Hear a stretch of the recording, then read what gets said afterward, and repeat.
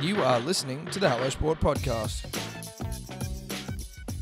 What is up, punters and dribblers? Welcome back to another episode of All Talk with Tom and Eddie, Hello Sport Podcast. Back for another week. Shout out to the Rugby League Guru for joining us last week. What a legend. And thank you to everyone who's had nice things to say. The Guru's a great man, and it was great to have him on. But we go up again this week. Well, we continue to go up. We continue to step it up, and there's Ashes cricket on. Big time cricket on right now.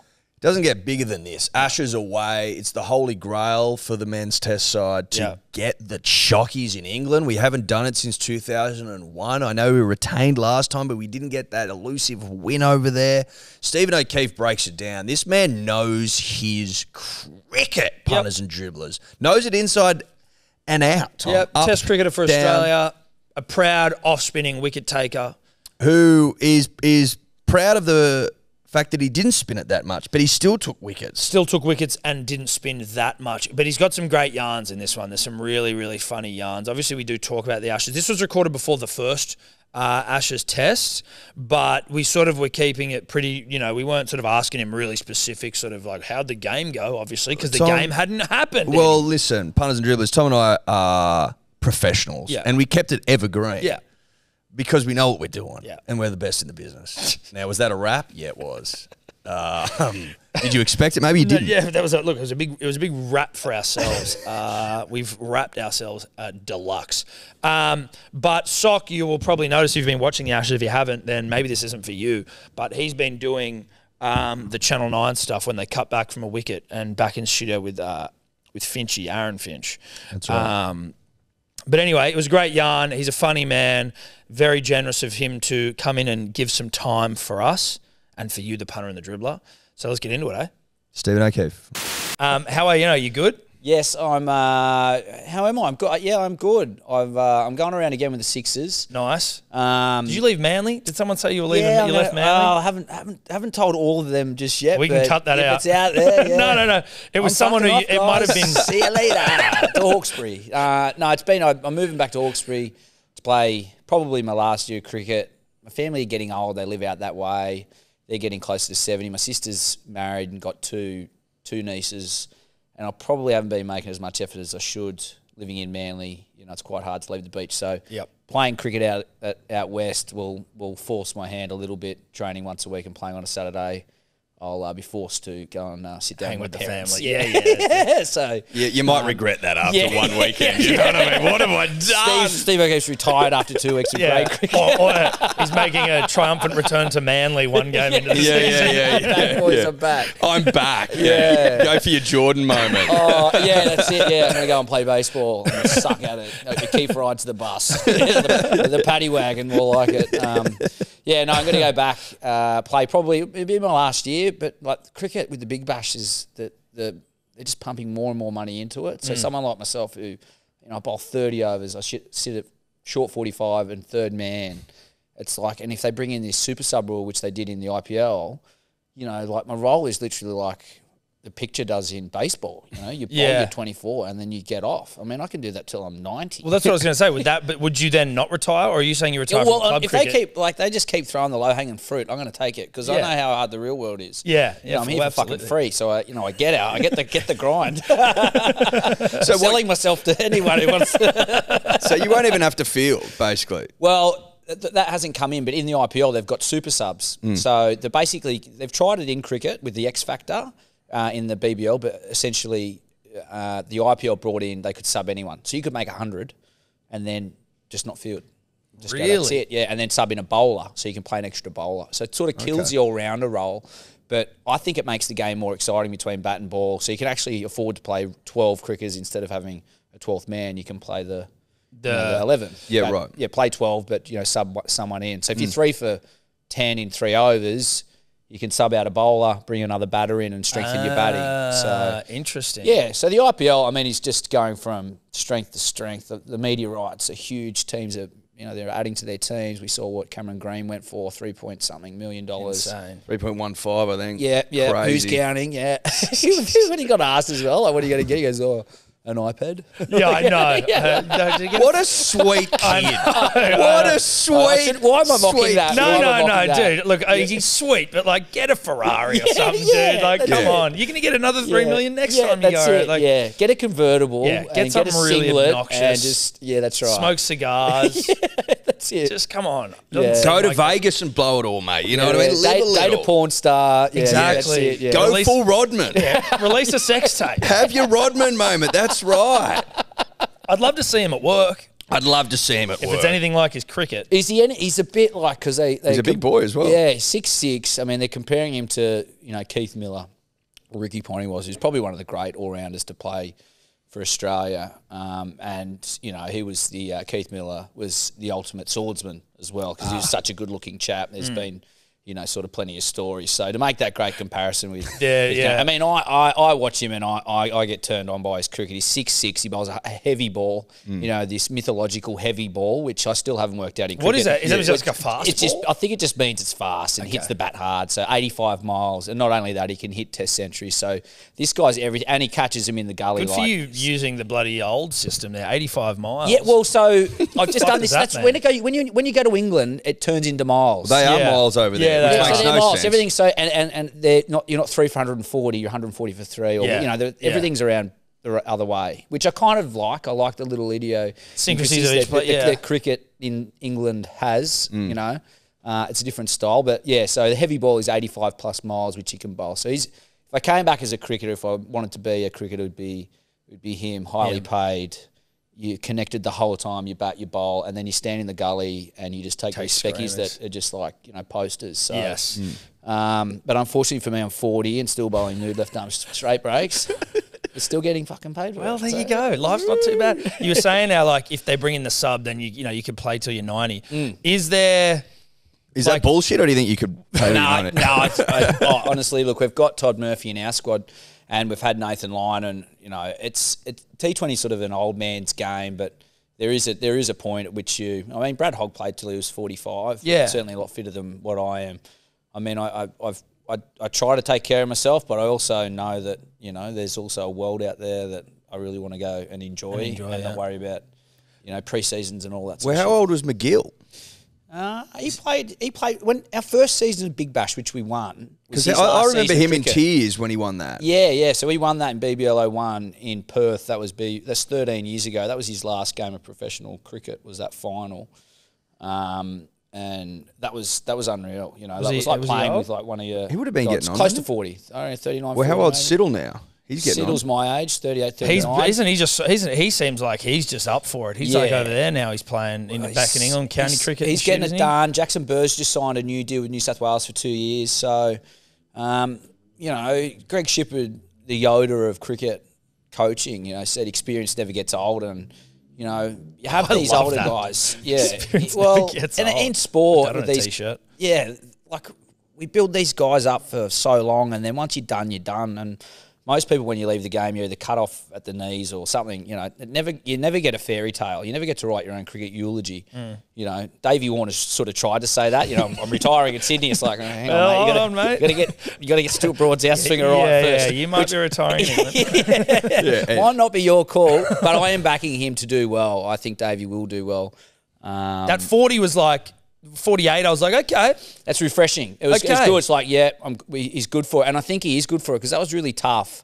And there's big questions around the two openers. Not since 1926. Here's some really nerdy cricket stats. Here we go. Have we gone with two guys age of 36 open the batting? So not since it's nearly 100 years since they've had a really old pair. But the thing I like about both of these guys is that they've adapted and grown. Uzi, of course, burst onto the scene with his back-to-back hundreds in Sydney in the last Ashes when we beat them 4-0 in what Stuart Broad calls a void series. Yeah. Try again. I'd love to have a few. Jesus I'd like Christ. to have a few void nights out at the stadium. That would just mulligans. Like, that no, wasn't me. It doesn't count. No, 6 beers. It doesn't count. After 6 beers, that's not me. No. Sorry about Sucky Boy over there. So I think those two will get it done. Like I've never known Davey to not succeed. Even since I've been playing cricket with him as a 16-year-old, he's always found a way, and I think he'll do it this Ashes series. And I think for that whole team, they really want to leave a legacy. Like they've got the Mace, they've won the Mace. Yeah. They've had a great last couple of years. Won 4 out of 6 series.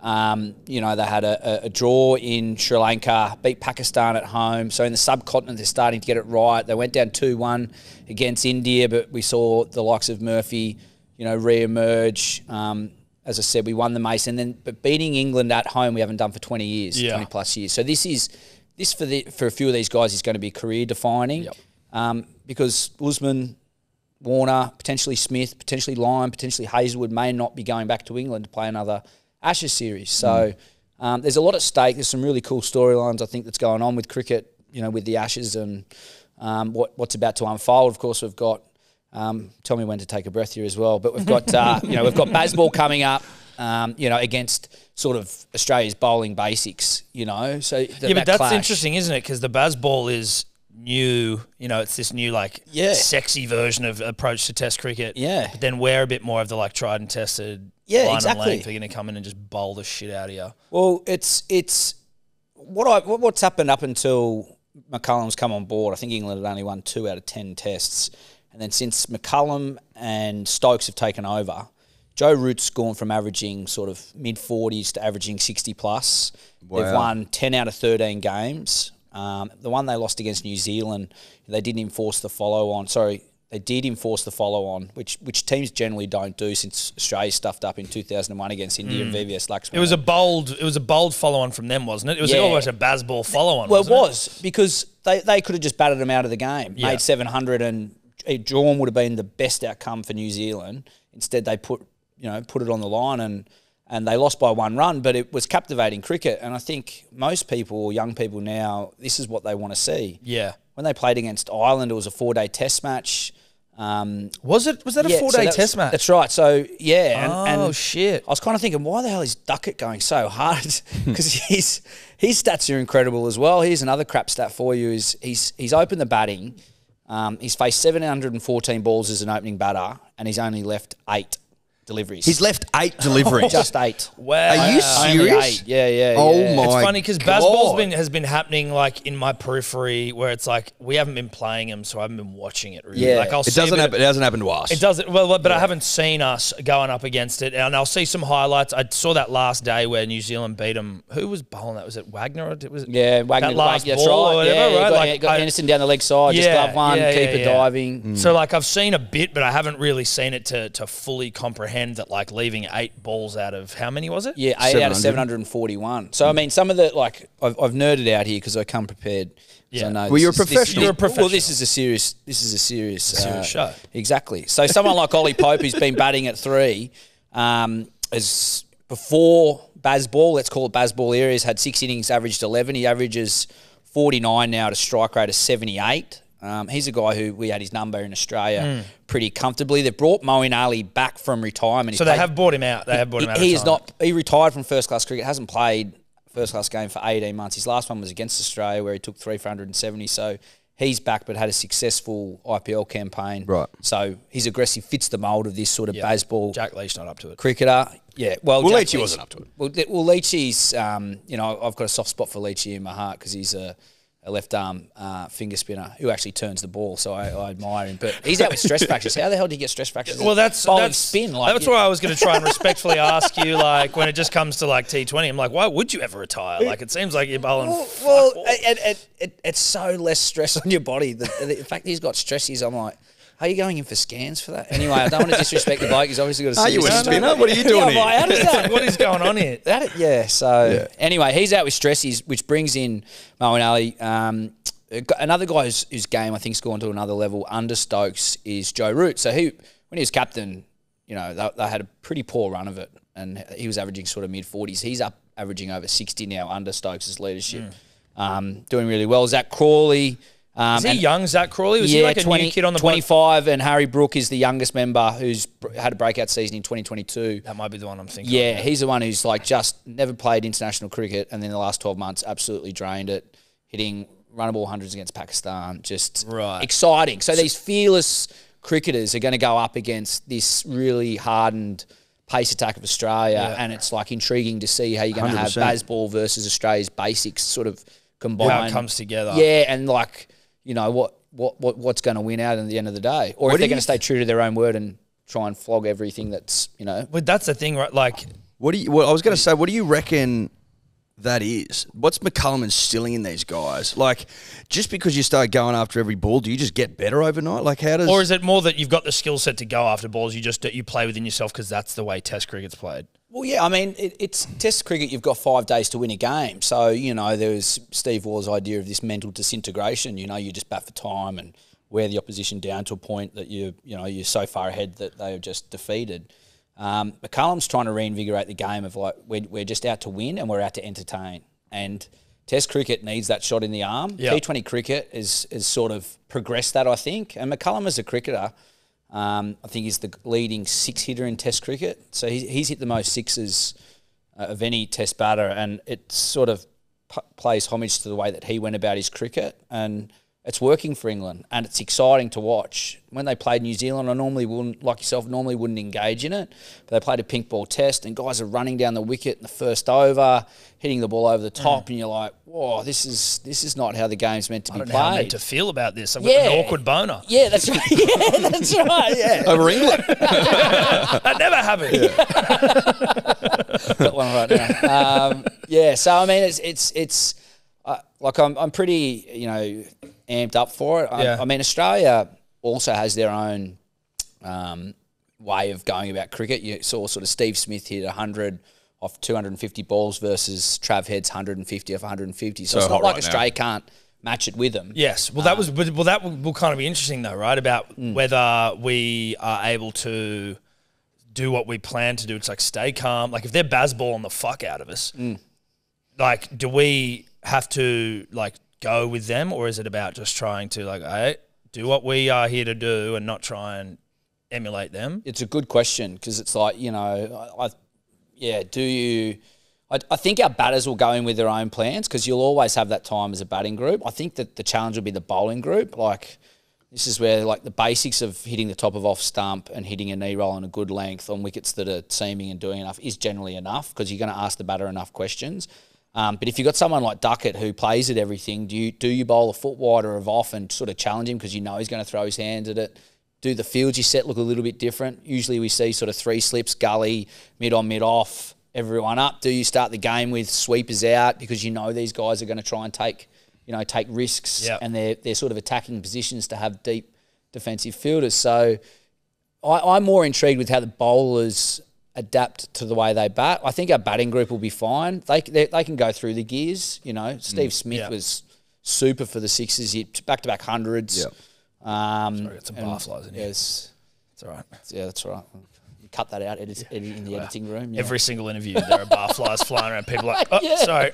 It's the VB. So, I mean, I think the batting group will be fine. You got Travis Head and then, you got Cameron Green, obviously. Davey Warner at the top, who we know can, speed the game up. And that's what you need to do to win. But I think the most exciting thing will be if the weather's fine, you're going to see result games. There's going to be no draws. And for 20 years, as I said earlier, this team hasn't won in England on England soil. Last time we retained the Ashes because we won at home. Right. And all we have to do to retain the Ashes is draw the series. But I get a feeling that Pat Cummins doesn't want to have a legacy where he's retained the Ashes. Yeah, definitely. There's a couple of wrongs that need to be righted. You know what I mean? Yeah, to hold the Mace as world champions, right? We beat India. But the fact of the matter is India's beaten us twice at home. And we're yet to beat them at home, and we've played them twice as well. Yeah. But we beat them in the World Test Championship, so we win the Mace. England is sort of in the same breath. Like if we draw the series, we'll retain the Ashes, which is great. But it's like, have we beaten them at home? And that's kind of like what you actually want. It was 2-2. I mean, it pains me to say it. It's really annoying. We did technically win. We're out of reviews. Tim Payne, thanks for that.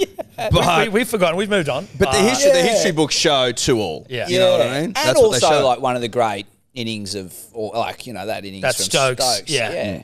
And I was reflecting on like what my favourite Ashes moments were, and unfortunately a lot of them are, like the 2005 series. Michael Kasperwitz caught down the leg side of his glove. Ben Stokes innings. I'm like, God, I think sport still needs its heroes and villains, and Jurbo coming out with the fighting words I love, and then Starkey fighting back with, saying, oh, well, you had better conditions than what we had, yada, yada, yada. So I like that clash of heroes and villains. I think it only adds spice to the game, and cricket's always been this gentlemanly sport, and it's healthy respect for the opposition. There's a veneer of it anyway. Yeah, that's right. But I like the undertone because when they get out there, they get into it. I'm like, well, just grab a bit of that and take it off the field, and let's bring it to the public as well a bit. Let's not say it's boxing style, but I don't mind a bit few more shots fired across the bow. I enjoy shots fired. It gets me going. Yeah. Well, there's just more to work with. It's the same with State of Origin. It gets a bit mundane just to take a turn to rugby league town, but it's like it used to be New South Wales fucking 8 Queensland. Now they're all teammates and shit. They're just no one feels like there's way less of that sort of rhetoric, so it's always a bit less intense. Yeah, I agree. Do you think that removing everyone's disdain for England in this room, except for probably Dave, who just he's not English, but I wouldn't. Well, he's got turncoat. Dave's just sitting over there. No. Dave's in New South Wales. Queensland. He's never been there, He's so a Sydney guy. He goes for the Storm. Would it shock? Goes to the Storm. Yeah. Okay, all right. He's a turncoat, so it just wouldn't shock me if he went for England. But is there a part of it where, given the Bazballs potentially this more interesting version of Test cricket that it's almost better for Test cricket if they come out and Bazball us into the ground? Well, yeah. I mean, in short answer, yes. I think if they have success with it, which they've already shown, 10 wins out of 13 tests, and the way they demolished Ireland, if they come out and do that again, I think that it will reinvigorate the sport. It may lend itself now to more 4-day test matches, because I think looking at Test cricket, barring 3-4 nations, Australia, India, England, maybe throw in South Africa, a top bunch, New Zealand, it's sort of waning. There's a lot of series without context. Yep. I mean, I'll tell you, next year we've got Pakistan and the West Indies coming out to Australia. Can't wait. And it's you're like... Can't wait. Thrilling. Yeah, that's well, right. I've always, as a kid, I always grew up going, I want Windies back-to-back. Yeah, that's right. I want Windies into Windies. Yeah, you want Let's do Garner, Windies Holding, again. and all these guys, Curtly Ambrose, Courtney Walsh coming in and just bowling the heavy ball and challenging around around here and getting us jumping around in a proper contest. Whereas now T20 cricket has sort of stolen, I guess in a sense, some of the players before their time because they want to go and chase the lucrative dollars, which they're well entitled to do. So I think in the way that England's doing is that they are going, right, we are not just about winning games for England. We're prepared to lose games to win them, but we're going to make this sport entertaining again. We're going to make it fun to watch. We're going to make it what Ben Duckett does. He's not going to let. He's left 8 balls in 740.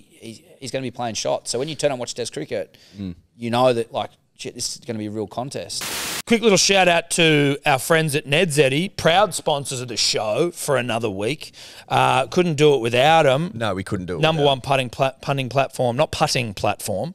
No, you can't go there to putt. No, but you as can. in roll putts, lag putts, which is a term I learned about today, lagging putts. It's not about that. No. It's about punting. Yes.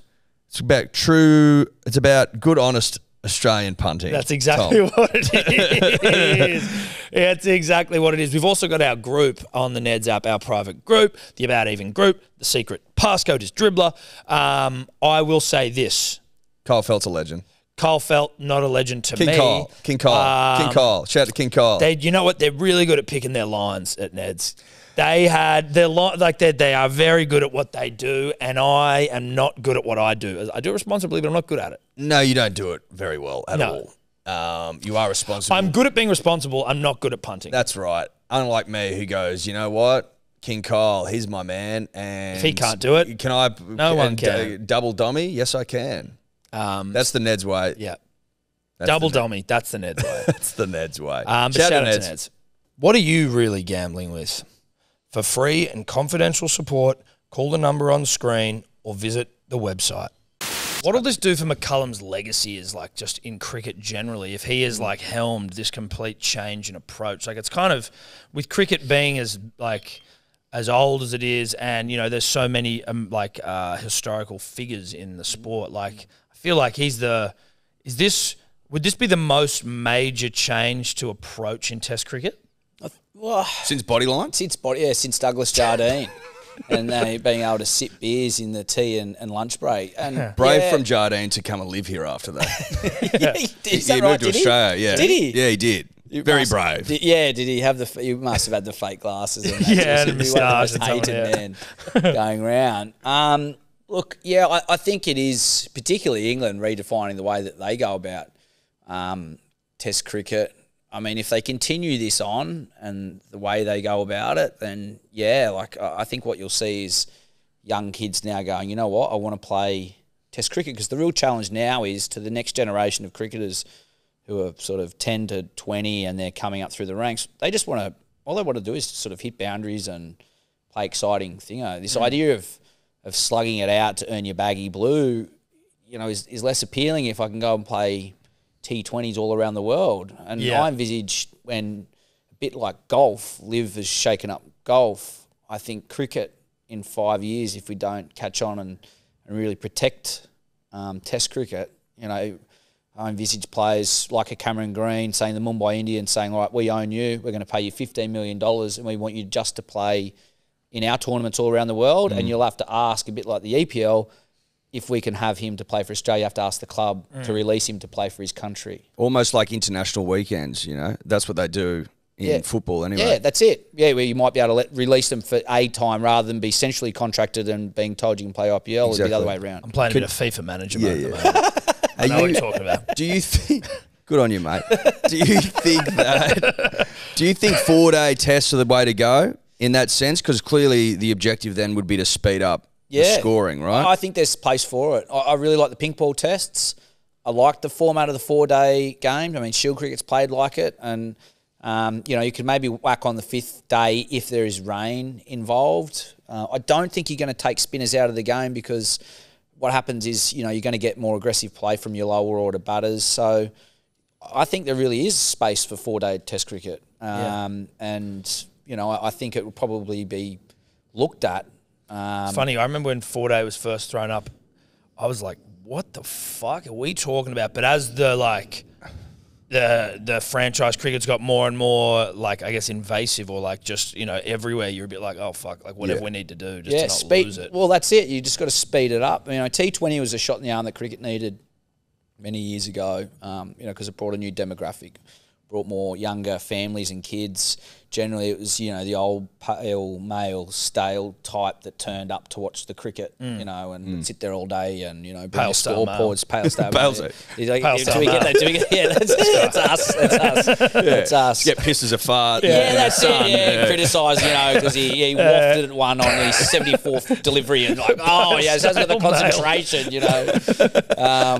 uncovered tests, uncovered wickets and unlimited. Test cricket was unlimited days there for a period on uncovered wickets. The timeless test. Yeah, unbelievable. that's it. They'd wear chicken skin for gloves and hollowed out loaves of bread as thigh guards, and you watch some of the footage of some of the older cricketers, and you think the game has gone it's come a long way since. So I think the game's evolving. 4-day cricket is something that I think they could play around with. Maybe even if they did the pink ball test as a 4-day exhibition, because I know in Adelaide, that's huge. It just goes into the night. There's marquee set up, so it's a bit like a race day as opposed to a cricket day. Cricket's sort of on in the background, and you get the marquees and tip a few in. So I think they need to be continually trying to challenge the norm, because right now in 2 weeks' time there's a tournament starting in the US, which is the first time they're going to have a sort of a T20 league that's being ICC approved. Zampa, Stoinis, Mitch Marsh,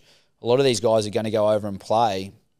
And now these guys might be at the back end and may not play Test cricket, but the danger is those younger guys who still may have the potential to play Test cricket go, you know what, I'm going to go and earn $300,000 and play for 2 weeks. Yeah. I don't want to sit out in the field or in the first, bake myself under the sun, I get a first baller and then I don't have to bat again for 3 days. or the first sign of even career hardship, where it's maybe where back in the day it was the grind was kind of what made you a better Test player. It's the first bit of grind. It's I'm fucking off to the US. Well, yeah. I mean, and I don't know. Money talks, and if you're a young cricketer coming through the ranks, like Tim David, for instance, hasn't played first-class cricket as far as I know. But I didn't know who he was. Yeah. I was like, who is this guy? So he started out in Singapore, and now he's one of the most wanted franchise T20 batters around the world, earning millions of dollars. And, you ask him, and he's just like, I've got the best job in the world. I literally turn up and try and hit every ball for 6 all around the world, and you have to travel and get paid a shit ton. You're like, Well, it's funny because Chris Gale used to do that. Rock on, Meanwhile, I'm there going, anyway, if I bowl that ball 63 times, the 64th time, he might just miss it. Yeah. Well, Chris Gale used to do that, and everyone's like, oh, he's just a gun for hire. He doesn't care about the longer format. Almost almost giving him shit for it. Almost thought that he was beneath everyone else. But now it seems increasingly that that's what people want to do. Yeah. And like you said earlier, if these giant IPL franchises start buying other leagues and other teams and mandating that you run around the world hitting... Well, you make the decision and then you signed up. I mean, like, imagine if Liv came in and say so someone with big money and just said, right, $50 million for Virat Kohli, not to play international cricket. You can't say no to that. that. You can't say no to that. Well, he's probably already on 50, so maybe 150 or 200 or whatever it is, whatever they want to offer. Yep. Say, you're ours. You're ours, you're ours, you're ours. You're not playing Test cricket, you're playing our tournaments. That we're going to do it. That challenge is real. I know it's just, and I get it. I think the thing that's like sad if it does go that way is that they're again a complete fucking idiot like myself. But like T20, like there's just you lose the real like cricketing tactics and the contest in like the T20. Like it's just that's right. And the real purity, like the Test cricket is still my favourite because it's a real challenge between bat and ball. It's played over 5 days. You get a couple of chances at it, but the longer the battle, the harder it is because you expose yourself more. You got the chance to be the hero of your role, or you get exposed, and then if you play that team again and again, if you've got a weakness, it really, really shows. Whereas T20, I liken it to sort of like if you had to play Rafa Nadal in a 5-setter, you're going to lose. You're going to lose. Every time, right? Yes. But if you had to play for 1 point, is he going to say like 99 out of 100? And he has to serve, and he double, like you're a chance winning. So the shorter you do it, the more likely you are to have a crash. Win in a contest. That's why T20 cricket's so tight. Any team on their day, one guy has a day out, they win the game. But Test cricket, over the course of 5 days, you really get to know a lot about the character, the team, how connected they are, and the proper contest. Because cricket's got made up of a lot of variables: the wicket, the umpiring, the moods of the 11 players, the staff off the field, the night before, everything sort of comes into play. It's starting to sound like, that any given Sunday speech. Yeah, no, this is really the inches we need are everywhere. Well, mate, it's inspirational. We make sure we put some music underneath that. That's right. The grade cricketer boys are a little bit sort of doomsday prepping in the sense that Test cricket's on the way out. From your perspective, let's assume that the Indian billionaires have their way and it all gets franchised and everyone's like becomes a gun for hire in a T20 world. What do you think that'll do for the Ashes, which will obviously still be played? If you're just getting players that play T20 50 out of the 52 weeks a year, or blokes that no one really knows of because they're not in the T20 setup. Like, what do you think that'll do for the Ashes contest? Yeah, I mean, it's a difficult one to ask. And like you look at, say, someone like Moeen Ali, who's been brought back in after retiring from first-class cricket, which is red ball cricket, and still being able to play.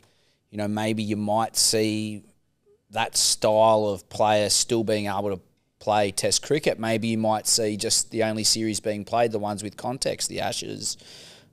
India, and I don't know, across Tasman, Australia v New Zealand, that maybe we might just keep it. I don't know, but I think that World Test Championship won't mean shit. Well, I think that is the ICC's way. Some people said that's lip service to Test cricket, but I think it's relevant and needs a place.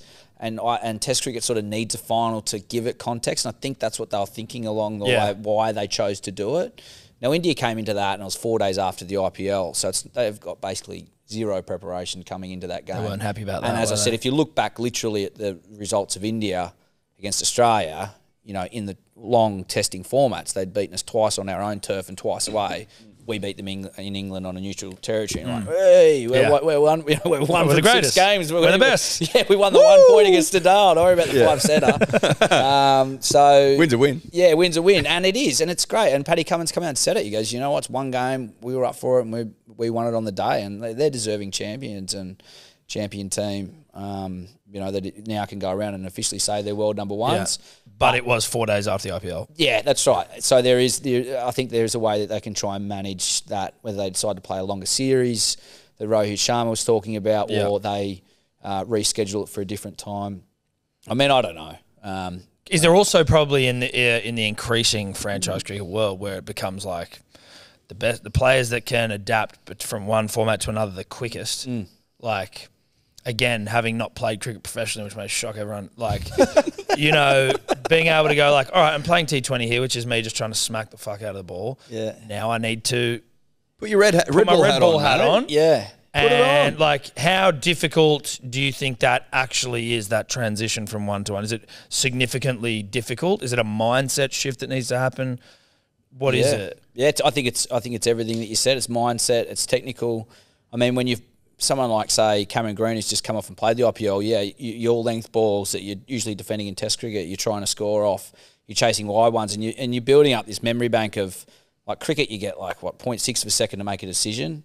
So it's reflex action, and like to train yourself to go from like I should be hitting that for 4 or 6 over cover or ramp or scoop.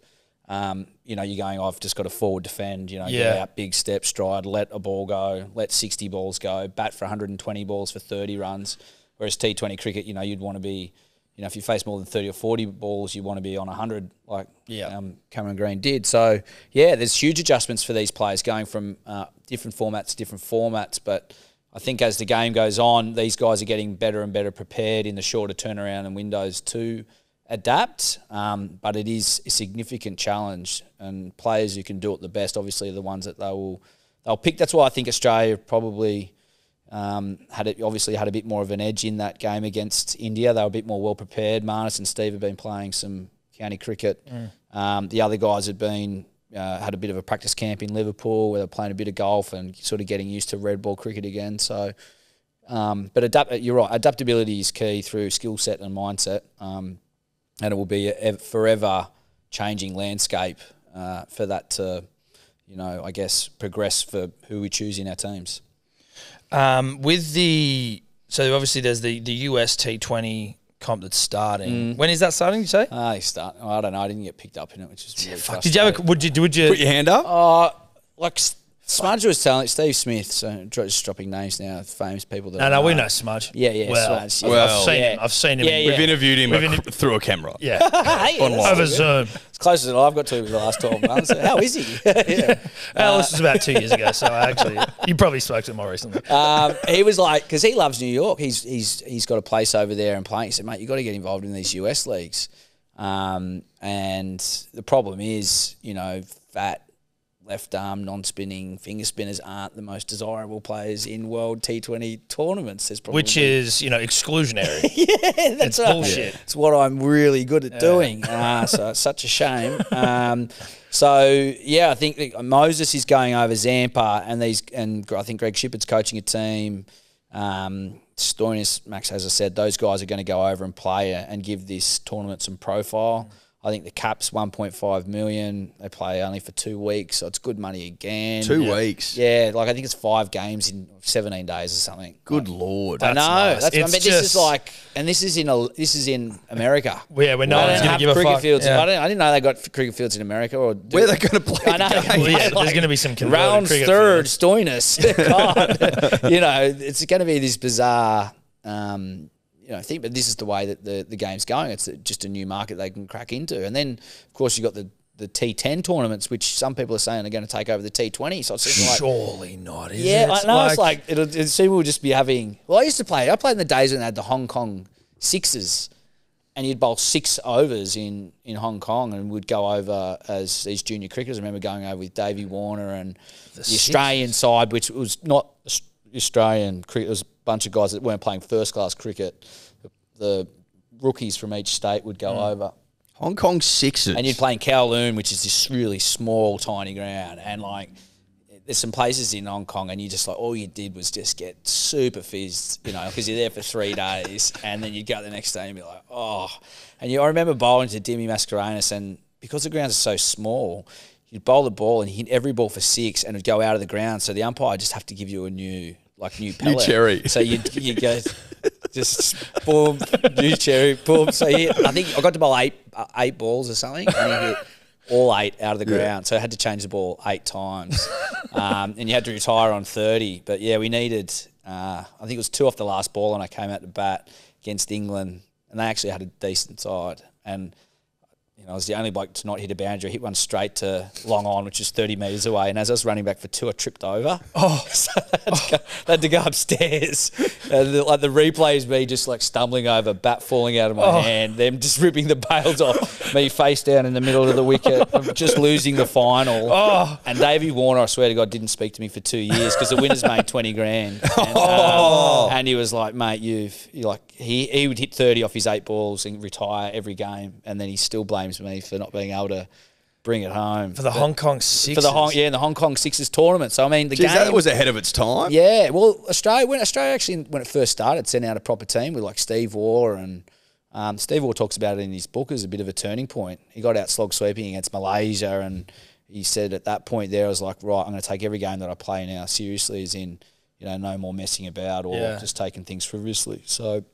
the idea of shortened cricket games has been around for a while. The Poms started T20 cricket. Did they? They started it. They're world champs now, so they beat Australia. They won the last World T20 champs. But, that one didn't count. You want to talk about something that didn't count? Yeah, that one. Null and void. Yeah. No, that one didn't count. Yeah, screw that one off. But, coached by Matthew Mott. Again, he's got something to do with this idea of baseballers in England have got some coaches now. They've got overseas Brendan McCullum, and they've got Matthew Mott as their white ball coach, who was really successful with the women's Australian team. His first tournament as a coach, he's won. Would you coach? Like, is it in any way to stay in the game and around it and like? I love helping guys out in the specific role of spinning, which, or the game. But no, I just don't have I'm not the mentor the kids should be looking up to. Let's put it that way. Don't trust me with your kids. How much? I don't have a teaching degree, so well, there you go. Yeah. What sort of tactics? That's concerning. I haven't registered. I've been deregistered for a while. How much tactics go into T20 then? Like, and how much does the coaching have an impact or an input? You know what? For a 4-day game, you talk bugger all about the game. You just it's really basic because it's a long. You just worry about the conditions and you just try and hit the top of off with a good bumper. T20, you have meetings for hours on batters, like when they're in, their first 6 balls, when they start going, where to put your defensive fields. They go on for hours and hours. Right. And Shippy's really good with us at the Sixers. He just leaves it up to me to look after our spinning group. There's only usually 3 or 4 of us. And I just identify small pockets in the field, what I think the wicket will do, and then just sort of basically tell the players to trust their skill set, because there's 2 things. You make a choice and then you've got execution. And, if you get both of them right, generally you're going to have success. You get a dot ball or get a wicket. But sometimes you can make a choice, which is a Yorker, execute it, but the guy ramps you for 4. So you go, you know what, the choice is wrong, but I executed it right. So, and you can do that for 24 balls. You can go back with any bowler and ask them at the top of the mark, what were you trying to bowl? So, Yorker. And sometimes you can bowl it halfway down the wicket. They pull it, goes straight to square leg. And they get a wicket, but they've missed what they wanted to bowl by 3 metres. So it can be, So like the game, you can really break it down into 24 individual contests. So coaching at that level is increased, and the tactics are the number of bullshit. The pay that you get things like this thick, but really? I prefer to just not read it. I read it once in a Ben Cousins book. He said he didn't study the opposition. He didn't care. He just knew he trained harder. So I just took that philosophy. None of the other philosophies that he might have had, but that one in particular. So you go a vibe, basically. Yeah, I go I've played old enough school. now. I go out there and you feel the turf underneath your feet. You get a sense in the batters what they're trying to do and try and adapt on the spot. And I know what I can do and what I can't do. So experience never gets old. Experience never gets old, and I always encourage kids. I said, don't go and watch yourself bowl bad stuff. If you want to prepare for a game, go and get a highlights reel of you taking wickets. Make yourself feel good, because when you feel good, you're relaxed, and when you relax, you can execute. And if they're in the middle of the heat, when the heat's on, I remember saying to Todd Murphy, and he's excelling. I'm like, 10 years from now, mate, no one's going to give a shit about this game, how big that 6 was, whatever it is. So just relax, take a deep breath, and bowl what you think's the best ball, and we'll be out of here in an hour and a half. We'll bounce in the next game, and who won last year? Perth. Okay, yeah, great. No one really remembers, So I sort of have that attitude going into cricket.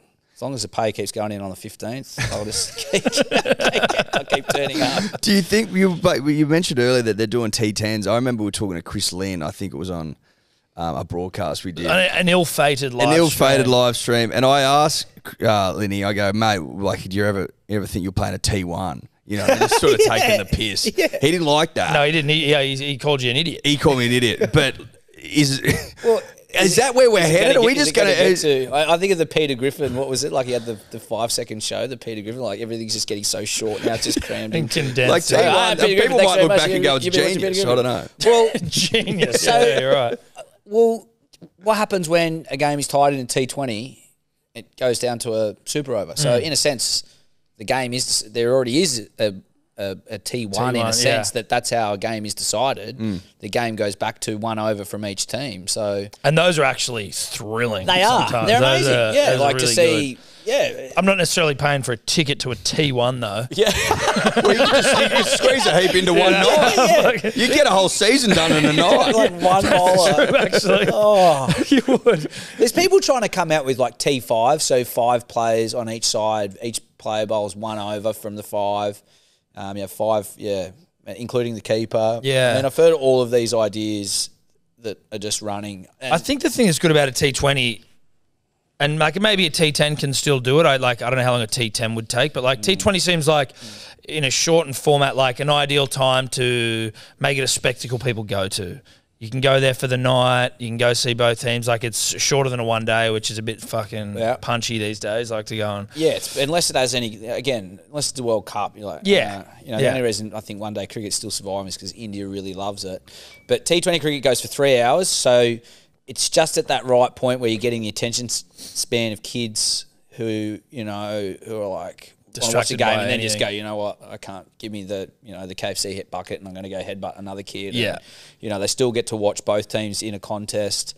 I think they've shortened it again this year. So this year, instead of playing 14 games, it's 10, and they're going to do it all through the school holidays. So I think CA have got it right in that sense. Smart. Yeah, just do it like It was play way game too day hectic. 1 on the start of the school holidays and the last game at the end. Piss off the weird final series that they've had. Just have the top 4 teams go through. Keep it really simple so people at home can watch it. At one period there, the final series was like you needed a degree to work out what the fuck was going on. Yeah, the eliminator and the accommodator and the research. And you're like, what the...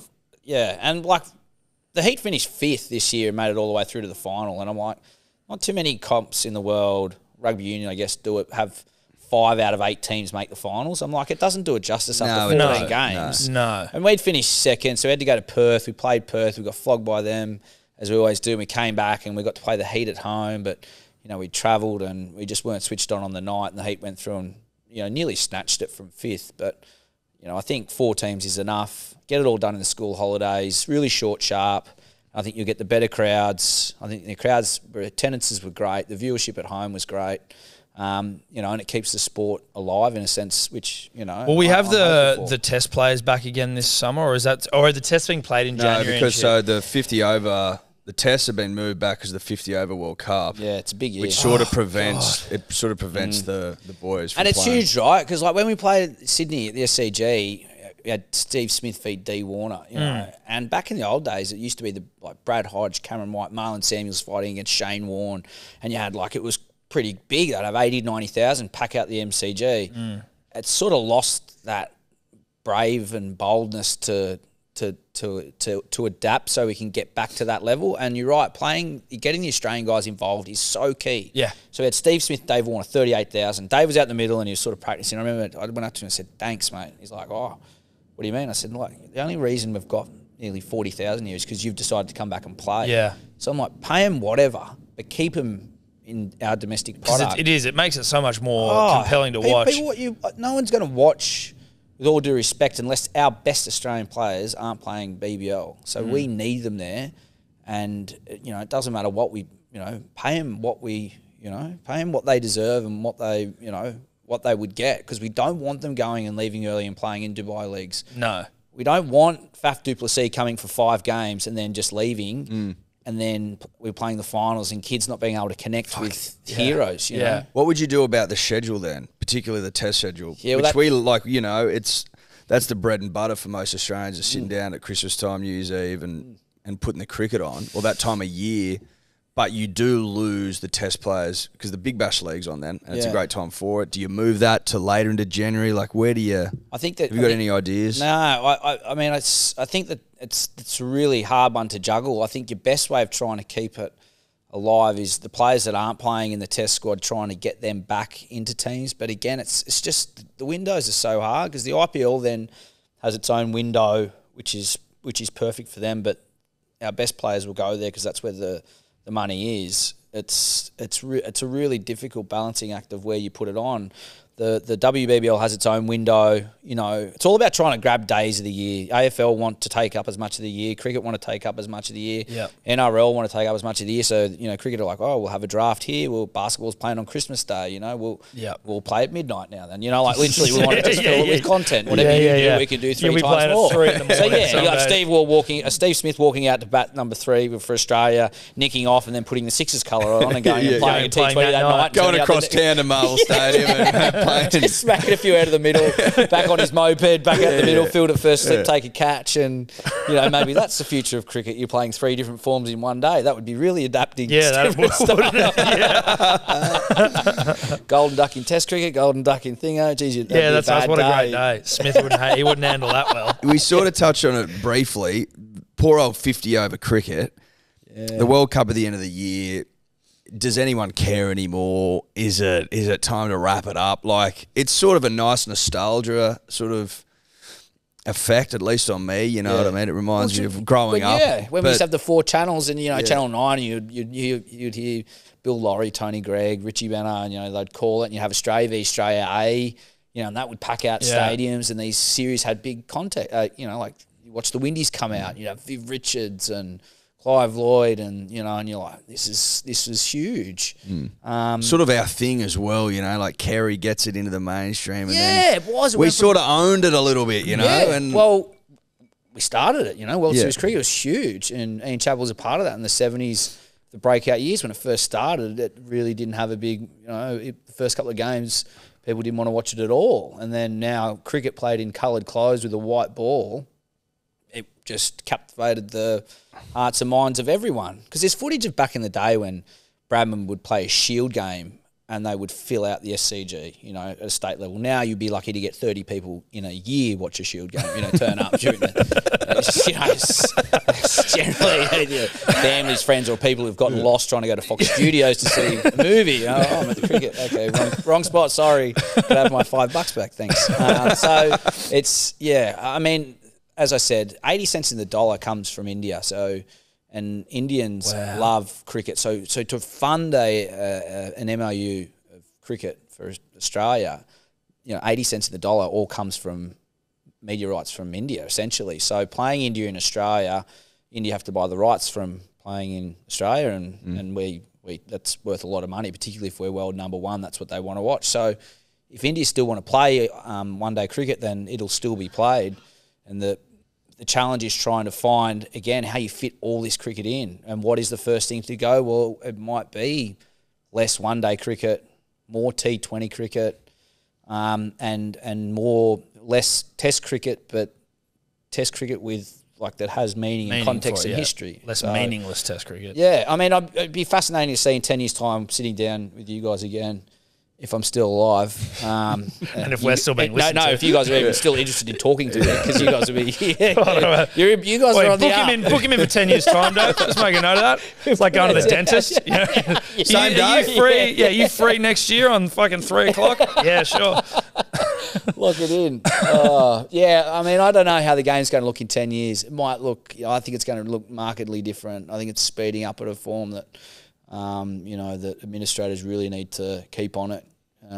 If they want these things to survive like one-day cricket, but the obvious solution is to bin that off and fit in more T20s and allow countries to have their own leagues that players can sort of move around in that aren't jumping on each other's toes. You know, as I said, it's really difficult. Privatisation was a big thing. Like, okay, let's let, say, the Sydney Sixers have a stake in an IPL team, in a South African team, in a so then you've got your players and you allow them to go for 4 games there, but you want them home for these 3, and you can sort of have it all gel. When they start butting heads, like South African League is butting heads with the BBL, and you start to dilute the talent, you face challenges. But I think you can also make heroes of your local players. And Cooper Connolly did that for the Perth Scorchers this year by hitting the winning runs, and he was a relatively unknown guy. But, you know, in Perth, you'd go over there, you'd play in front of 40, 50,000 every game, and he hit match-winning runs. He's a 19-year-old, and now he's a household name. So the game has also got to understand that in Australia we have really good local, domestic, talented players, as well as our superstars. But we also need to make heroes of our local talented players because there's a lot of them.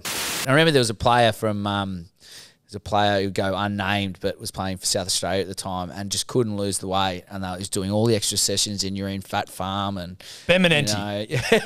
No, it's not Ben Menenti. He's one of my favourite cricketers. We went into Origin with him a couple of weeks ago. Did you? Yeah. Oh yeah, well I love Benny as well. We still stay in regular contact. He's one of those real grafting cricketers who's sort of had to earn it, you know, like left Sydney, chased it, and knows how to win, great competitor.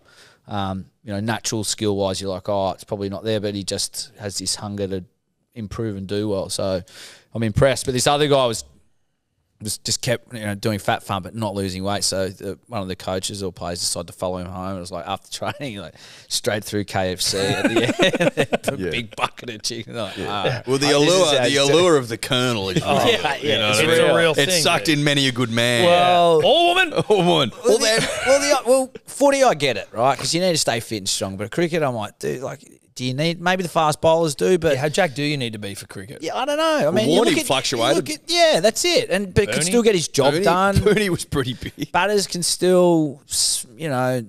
Sometimes a bit of chunk behind your shots might actually help. Well, that's it. So I think there's a bit of a myth in the game sort of come full circle in the sense that, you know, when we used to do training, you used to just get flogged for the sake of it in pre-season because you sort of had the job justified while the S&C was there. So they'd flog you for no apparent reason. And now it's starting to get a little bit more specific. You know, I think they had to do 2K time trials, like, and every time I do it, I'd tear a calf. And I'm like, never in a game would I ever have to run 2Ks straight and as fast as I could ever. A bench pull, a bench press, and I'm like, you know, this isn't going to help if I can't hold. Didn't the female captain of like a South African team get... Marizanne Cap's girlfriend or wife, her name skips, but she's an outstanding cricketer. She played the Sixers, bowled leggies, and because she missed a 2K time trial by a certain amount of time, wasn't much, I don't think. It was like 30 seconds. She barely, and she wasn't didn't get she to play. Injured as well? And it's like it was actually a PB. So you know, imagine it was her best time. Yeah, so imagine the coach going, well, PB. You can see the improvement, but. You know, good hustle. Yeah, good hustle. You're cut. Yeah. Did you ever do any of those army camps? Never did an army camp, but I remember hearing stories about like SCG McGill because we know, as I was saying earlier, we know how cricketers love to use. You're not just Steve O'Keefe; it's SNJ or it's SPD Smith. Yes, your middle name's the middle important. name. Yeah, and you're not out. Yeah, you're 36 not. You know, it's not out. Yeah, it's not. Or 36 red. So cricket has these little Skull. I think Skull loves the middle initial more than anyone I've ever heard in my life. I know. Followed by Howie probably closely. And the Skull's like throwing it a dartboard everywhere. Like he'll make 15 predictions, one will come off. Like, oh, Boland's going to play the MCG test. But he's been saying that these sorts of things for 20 years. Remember, he's saying Michael Bright was going to have a flipper that was going to ruin test players' careers. And he did have a great flipper, but it's like Michael Bright played first grade and that was it. You know? Never heard of him. Yeah, that's right. But Pascal was always like, you know, he'd say he was always watching cricket. But anyway, we did this boot camp and Stu McGill was there and it was you know, paintball. Like you're out of Campbelltown, you're like, this is just a waste of time going out to Campbelltown. Like, what's the point of playing paintball? Blah, blah, blah. So we get dressed up in the thing. I put the goggles on, got the gun, and right, Stu McGill puts his hand up first and goes, right, how do you get out in this game? He goes, you get shot. So McGill goes, points the gun to his head and goes,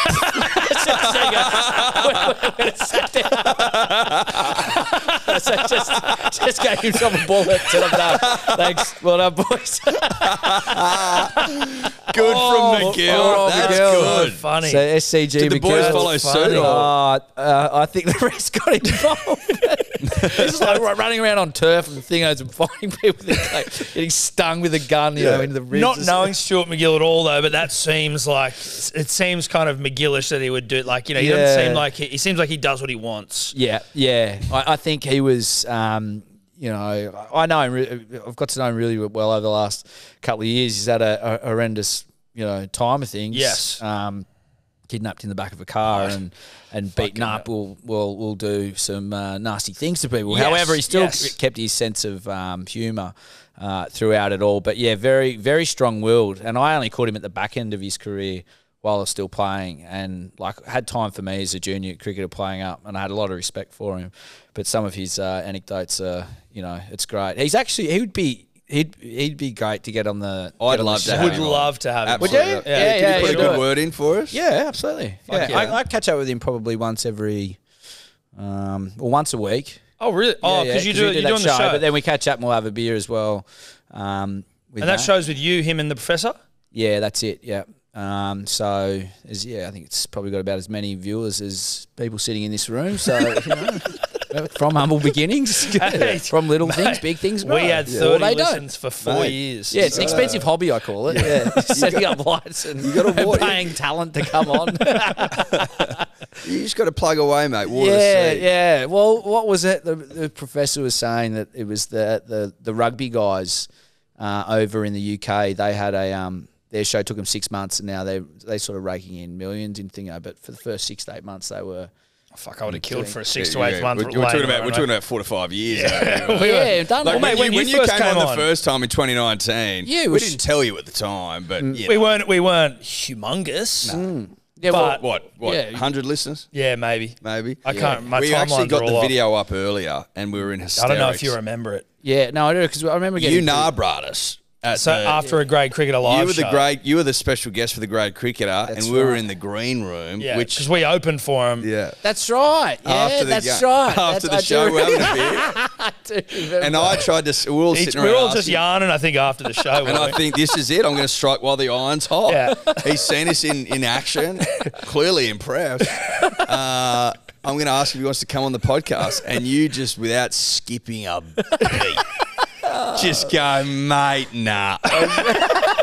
Nah. I'm out of laughs. I'm out of gags. I think- Couldn't possibly. In your defense, I don't think you entirely I think the context understood was that, like, what we were. I think the point I was trying to make was I don't have any more stories than I'd given on that night. That's my best gear, and that's it. That's it. In a But it was- shortened career. I mean, what you saw. We is saw what you that get. again. We hadn't watched the video for fucking years, but we Yeah. just went back and checked it out, and it was just so funny because Eddie was the one that asked it. I didn't ask, so I just got to see Eddie like just get completely rejected. Maybe great to have him in the That's podcast. You're like, yeah, no. I was like, oh. I actually got in strife at the time, so I did the podcast with you guys, and it was, I don't think anything untoward, but there was a bit of swearing or whatever, and I was still in the state squad, and one of the bosses came up to me at the end of it, and he said, "Oh yeah," he goes, "Mate, have a word to you." He goes, "Oh, you did a podcast, Hello Sport guys, so you did have some listeners because they were listening, and they had to listen through, and he just said it's, you're swearing and it's unacceptable and all this," and I'm like, look, cricket has a lot of different fans, and you know you've got your thing. So I was explaining to him like, I'm trying to help sell the brand of cricket here by talking on a different level that is not normally your cricket gentlemanly type. Exactly. Needless to say, I got sacked that year. Oh, no! Did we say you got your sack? So that year I go in, we win the Shield. I go into a windowless room with 5 of my bosses, and they just hand it to me on a piece of A4 paper. Thank you for your service. Your time is done. And then they went through a list of things that I'd done. I said, well, you guys are going to have to tell me what I've done wrong. And I read off about a list of 15 things, and I'm like... Was one of them? no, I think... Please. I think there'd been some scar tissue build up over time. Maybe you were the straw that broke the camel's back. That final F-bomb that I left with you Moses left. Well, look, we'll give you a hat to make up for it. Do you want your test jersey back that you gave Do you want your us? test vest back that you gave Mum us? just sent it to Mate, you. we've still got them. We went and had a couple of beers afterwards, and you're on the phone to your mum. Yeah. And it just Mum, reminded it's in me the every other... Meatloaf. It's like a scene out of... Get in the attic! Get that up into the attic!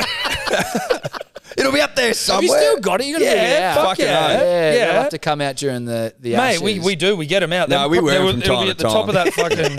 It'll be at the top of that box right there. Yeah, Mate, good. we always get it. Unfortunately, they're a reminder of the weight I've put on in the ensuing years. Because when I first put it on, I'm like, this is comfy, this is all right. Now I'm like, well, Now it really itches. I can't have eaten lunch before I wear this. Otherwise, I'm going to be very uncomfortable.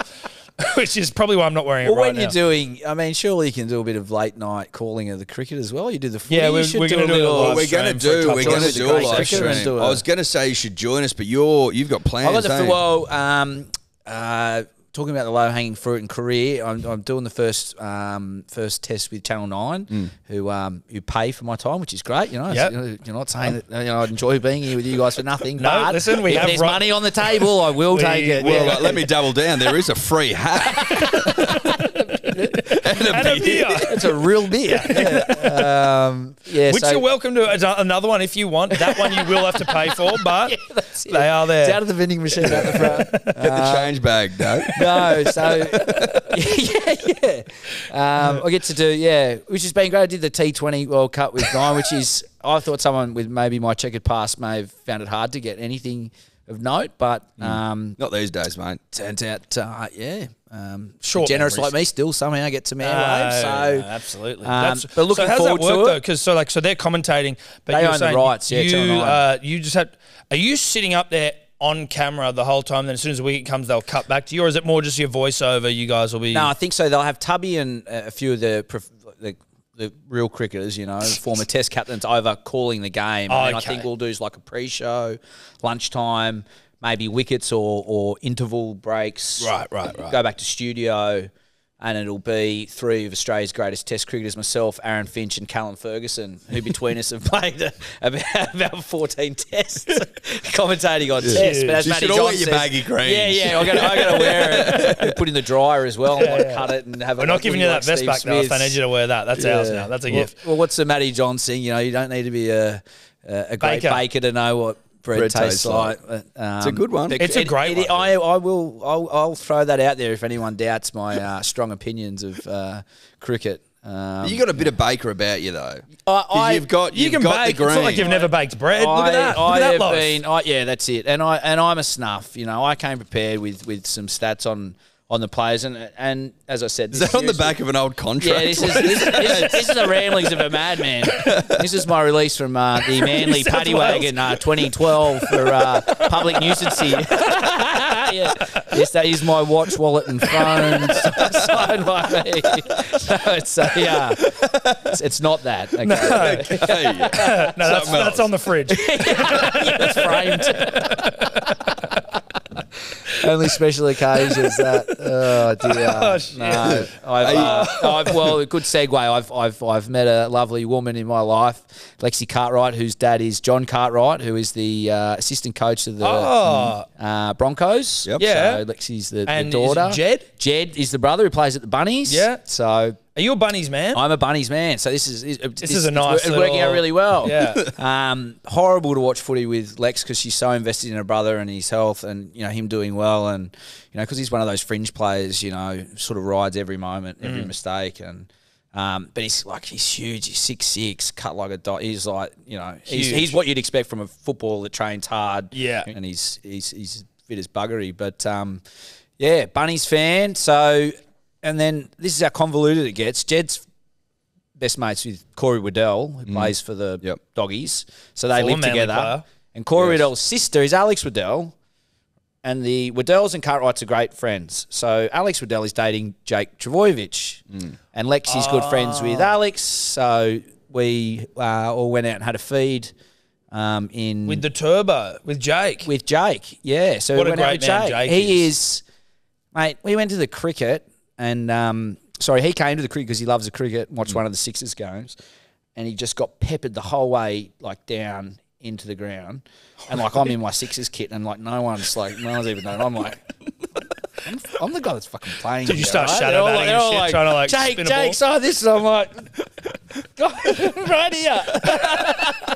So he gets all the way up to the gate at the Sixers game. And in the members at the SCG, as you know, they're quite particular. And this guy's like, Jake Troy, Mr. Security's like, mate, I'm a huge fan. I bloody love you. You're doing really well. He's like, oh, thanks, mate. Thanks. Jake's really nice and humble. He goes, but you can't come in. He's like, why? Yes, you got shorts on. And so this guy was like, stuffed him out. It's great to hear. So Jake had to go all the way back to the Fox Studios car park, get a pair of jeans and come back and watch it. The members, I'm like, this guy's a god. And the world's nicest bloke. So, of course, Jake was like, oh, yeah, my fault, completely my fault. Oh, he's so sweet. You should have taken... Yeah. Oh, I didn't know at the time that he couldn't get in because I was preparing as cricketers do. Yeah, warm up. You know. Oh, we walk a lap and do a few legs things and we're ready to go. I was busy in my warm up focusing while Jake was getting knocked back at the front gate. But I went down in the members and they were sitting in there and then I just sort of came in. You know, cricketers usually you stay in the change room. You got someone guarding it, but like. I'm at that stage of who gives a shit. So I went down and like literally watched us bat because I batted 11 next to Jake. Oh, really? And he was just like, he's just laughing because of like the absurdity of it. Like I'm in the middle of a game in my Sixers kit, just sitting next to him in the members when we're watching the game. I'm like, yeah, go the Sixers. And Jake's just like, you're a moron. So got to know him a little bit, name dropping, but he is just I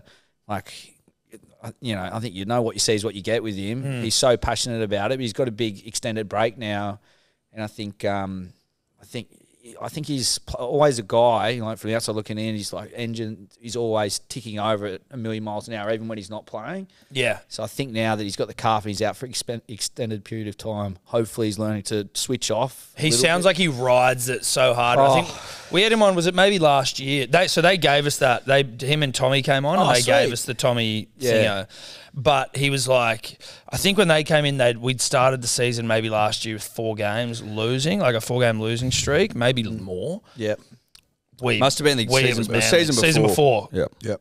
And he was like, mate, like I almost felt like I was going to retire. Like I just hated it so much. Like he just took it so hard. He's so and the Ball brother, like they wear it together. I think speaking and listening to him, like the tough time that Tommy was getting.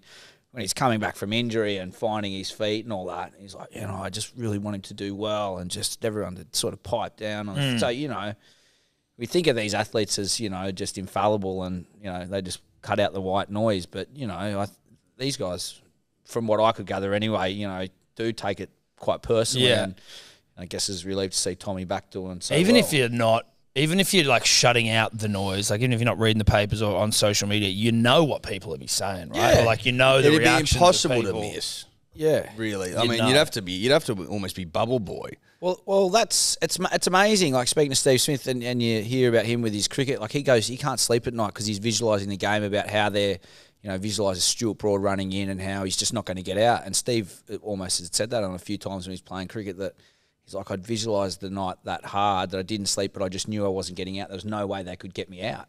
So he'd turn up Shield games, and we're playing Tasmania in Drummoyne, and he said, I'm not getting out today, boys. And he made 100 off 302 balls, and he goes, I just want to knock all my bats in. So he had 15 bats lined up. The poor 12th man was just running bat after bat after bat out, and he was just like, I'm not getting out today. Yeah, he goes, it's just not happening. And he did, and he didn't. He batted all day. And it's like, when he's playing in Adelaide against the Poms as well, he goes off, Smudge would say, I found my hands, and his weird thing, like, your hands are always there, but I found my hand. And then I was like, I just wanted to ring everyone and just say, like, we obviously can't bet on cricket, but I'm like, you bet on this guy, he's just going to have the best summer, and he did from then on. Because once he sort of just clicks and gets into this freak mode, like he did in the Test Championship, when he wants to make a point or prove a point, it's like when he came back to the Ashes last time after the ban, just goes out there and dominates.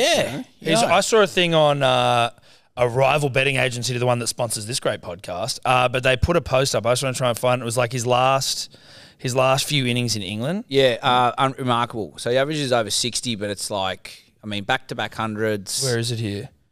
His last, so 143, 144, 142, 92, 211, 82, 80, 23, and then 121. Jeez. How did you interpret Kohli's? That's insane. Like that's just... It's Bradman light. Well, it's probably better. I think he does average more than...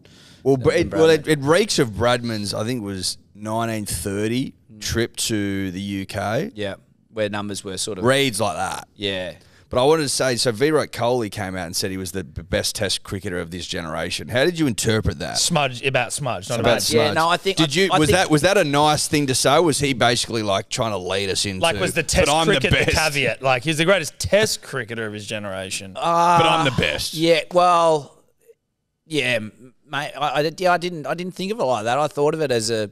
We're a bit more nice cynical. gesture. I think, well, Virat Kohli on the field is one of those guys you'd love to play with because he's like an Aussie. He competes hard and he's into you. But off the field, he's actually an absolute gentleman. Like, we looked after him. When he first came out to Australia, I was playing at the academy and he was a young under-19s cricketer.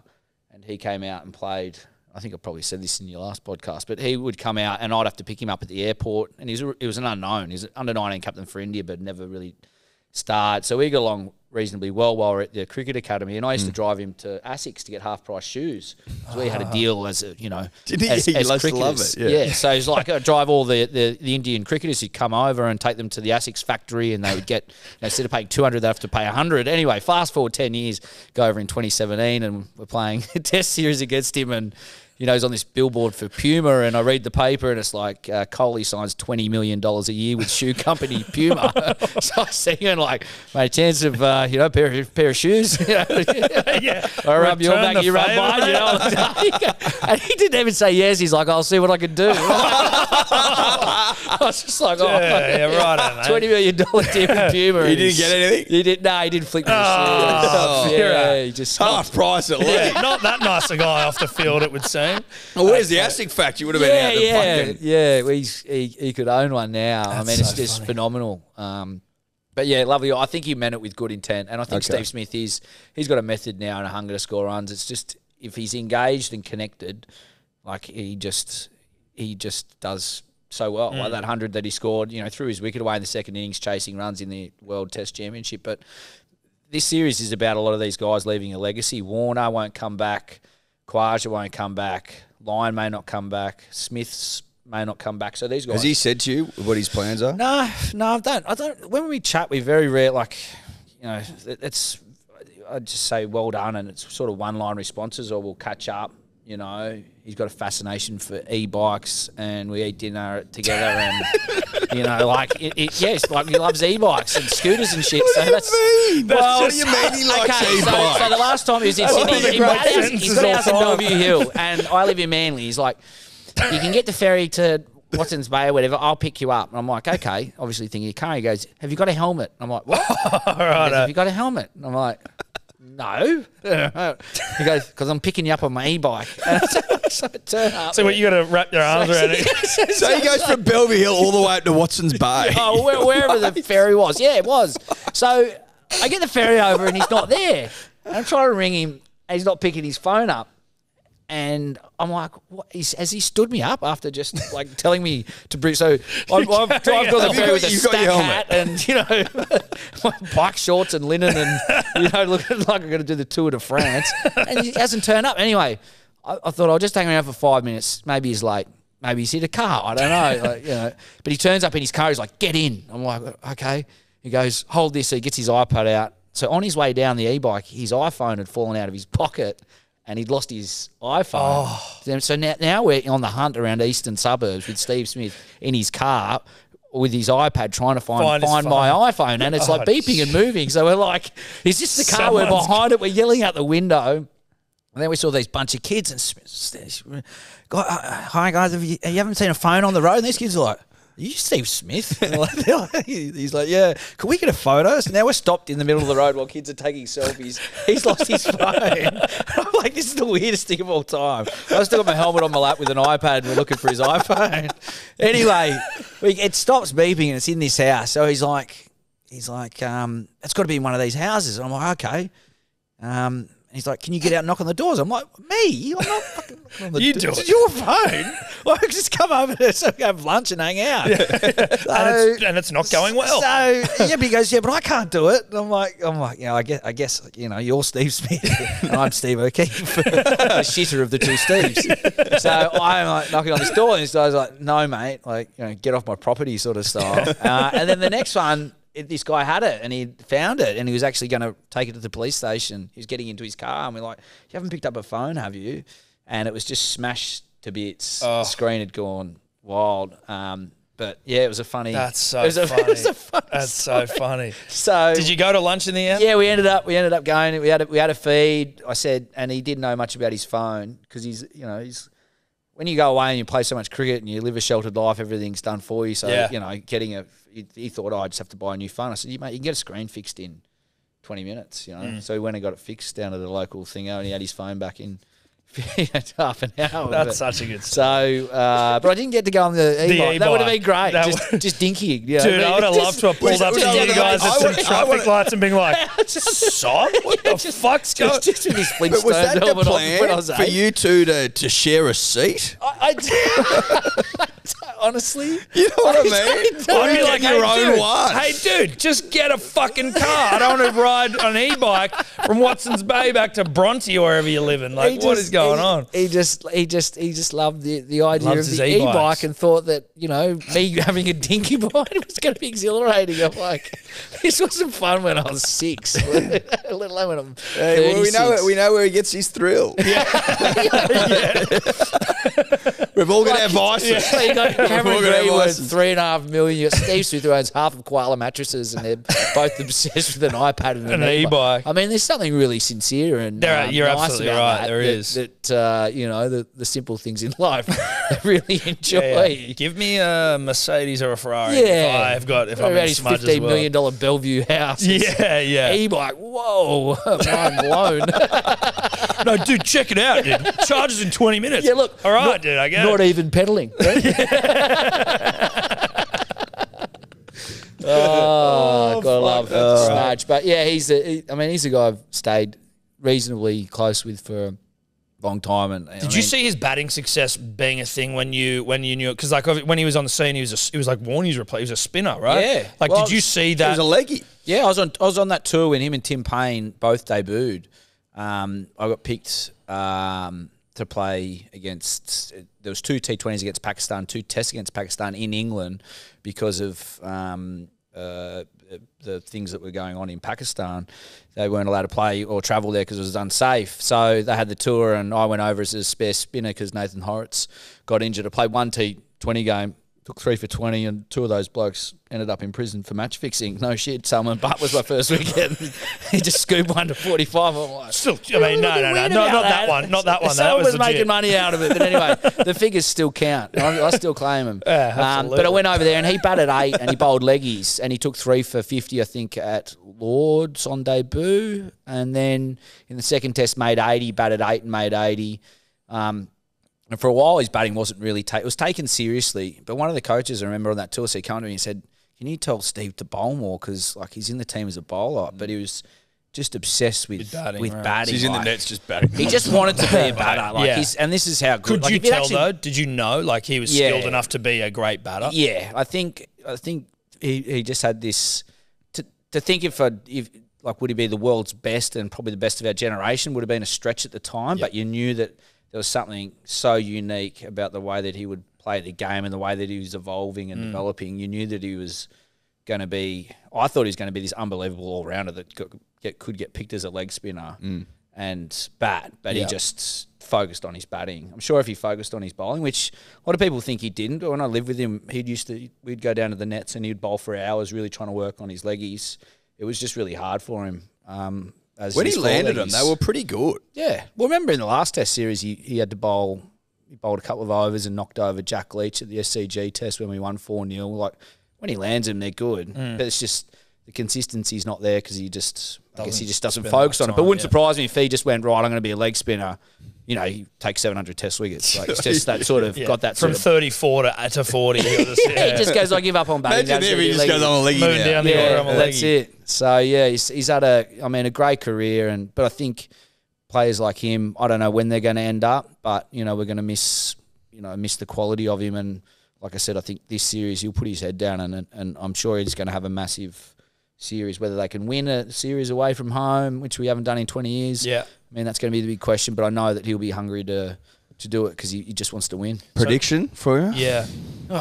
It's so hard. I think Australia might have this their will come out in after front. the first test. Yeah. Yeah, but you can still predict the whole... I just wanted to give him that. I'd say there's going to be results. So I'm going to say, I'll say 3-2 Australia, and I just think England, the way that they're playing, if they have their day out, which they will, and they have had consistently, will have our number. But I think overall, the basics of Australia will do well, and I think the players in the Australian team they really are committed to leaving a legacy behind of being a great team, and to do that, I think they have to win in England. So I think they've got a bit more riding on it. And I think when you have a mature side that the Aussies have got, combined with Travis Head and Alex Carey and Scott Boland, who are new to the fold but have connected and done really well, you combine that hunger with this talent, I think that'll be enough just to get the Aussies' noses in front. And you know that England are going to play attacking cricket, and you know they're going to want a result, which means that every game is going to end in a result. So I think Australia will win 3-2 with every game having a result. That's an early bold prediction. Bold prediction. I like it though. But I hate it when they ask players, right, and footy coaches, ask Nathan Lyon, what's the series going to be? And he says 5-0 Australia. And people go, oh, that's a bit arrogant. And I'm like, what do you sort of expect him to say there? Yeah. 3-2? Yeah, Okay, which two are you going to lose? I'm locking in losses. I'm locking in the Lord's game, no chance there. They smack us there. And Edgbaston, that doesn't spin, so of course we're not going to win. So I'm not going to have any influence in the game. Yeah, it's like we asked Holbrook as well. I remember we were chatting on SEN, what was you taking extra thingo? He goes, well, mate, we set out to win every game. The idea is at the end of the season we've won every game. Obviously, if we're 3 from 4, I would have taken that. But if we've aimed for 3 for 4 and we've won our first 3, what do I tell the boys in the fourth game? Just let it go. Yeah, get out in the gas, boys. You've done your job. We're 3 from 4. Job's done. Get pumped by 70. So before we sort of wrap it up, I just wanted to go ask you a few questions, I guess, around like the Australian team generally, who we've got. And again, it's coming out after the first test, so some of it will be like, your predictions will turn out to be true. Yeah, that's it. Just cut the shit that is. That's right. Yeah. Don't worry. Yeah. Well, that's great.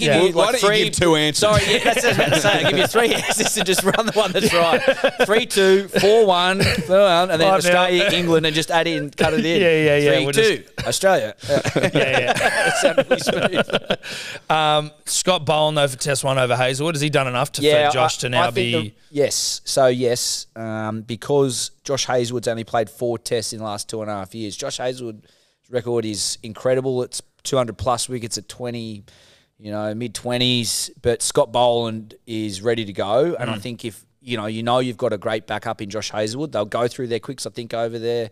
So he'll get his opportunity, Josh. But I'd start with Boland while he's hot and bowling really well. Get him connected and doing well early on in the series. And I think his style of bowling, Boland's basics baffles Bazball. There you go. There's a prediction for you. Use that as a headline. Clip it up. Yeah, clip that up. I've got a couple of headlines from this one. Pale stale males and Boland's Bazball baffles. Pale stale male is unbelievable. Yeah. So I think I think Boland to start, and that's a tough call on Josh Hazelwood, but I think he's just not had the time in his legs to get there, even though he says he's fit. Yep. But I think he'll play a big part. Josh Hazelwood, it's no knock on him. If he was fit now, though, obviously, apparently he's fit, but I guess is Scott Boland is he ahead of Hazelwood now in the pecking order in your mind, or is it still Josh has got runs on the board? I'd go for the experience, but I'd just start the first test with Boland because he's had the form already and the overs, and then you make decisions around. So you've probably got 2 locks, Cummins and Lyons. Cummins, it's going to be a big ask for him to play all 5 tests, but I think he will, and I think he's come in a little bit underprepared in his own words. Better to be that than over-prepared. So I think he's ready to do all 5 to prove a point. Nathan Lyon, there, your 2 locks, I think, for all 5 tests. You play Mitchell Starc because he's got one of the best strike rates of all time as a fast bowler. He leaks runs, but he takes wickets, and he's 4 wickets behind Mitchell Johnson to go as our best left-arm quick of all time. Yep. So he's got a lot to play for. And on top of that, his footmarks give Nathan Lyon something to bowl into. So I think Mitchell Starc's a lock, even if he is a little bit expensive. Looks like everyone's going to be expensive anyway. But his strike rate, is around 50, which is the highest, I think, of anyone to get to 250 Test wickets. Don't quote me on that. Is it? There you go. Yeah, so he's got a huge strike rate. And then you've got the backup of Michael Neser, who's been bowling well over there. Sean Abbott, he's in the midst. And Cameron Green, who we talk about, he's 6'6" and bowls as I said earlier, that mythological heavy ball. So, he bowls 135 plus, 85 miles, as I say. I'm going to be using that heavy ball line. Yeah, the mythological heavy ball it's got its claws into me, mate. Yeah. He's bowling a heavy length. So this young kid, heavy length, hard length, which I still don't know what a hard length is. A hard length. Well, I prefer a heavy length. It's a heavy ball on a hard length. That's perfect. And that can be interpreted by anyone differently everywhere. Yeah. So hard length, what's that? Well, figure it out, mate. Well, hey, you don't know, idiot. You're an idiot, mate. How do you not know what hard length has been around since the dawn of time? Wokes will play for England. He's got great. He's got great records at Edgbaston and Lords, so he's an all rounder for the UK. And Josh Tongue, I don't know his first name, but Tongue played against. Tongue? I've I've just never heard of an English player called Tongue. He played old Tonguey. You never heard of Tonguey? Yeah. I know Alan Tongue. Idiot. Yeah, he's played for England. Yeah, what an all-rounder. So he's played one test and played against Ireland. He's played 48 first-class games and nearly retired. He had some shoulder injuries, but bowls fast. So they'll have, the Poms will have Tongue, Robinson, Wokes, Wood, who we know is bowled well in Australia, bowls fast, short, bowls quick, and they've got Anderson and Broad. We were talking about the origin of last names the other day, and I just wonder what old Tonguey... Oh, yeah, where's Tongue? What's he done to earn that last name? Yeah, there's a South African cricketer whose last name was Zondeki, and his nickname was All Hands. All Hands on Decky. It's probably the best nickname. That's a great nickname. That's great. Is Johnny Bairstow, is he likely to get a run here? Yeah, well, so he's pipped Folkes, who's been doing a really good job for him.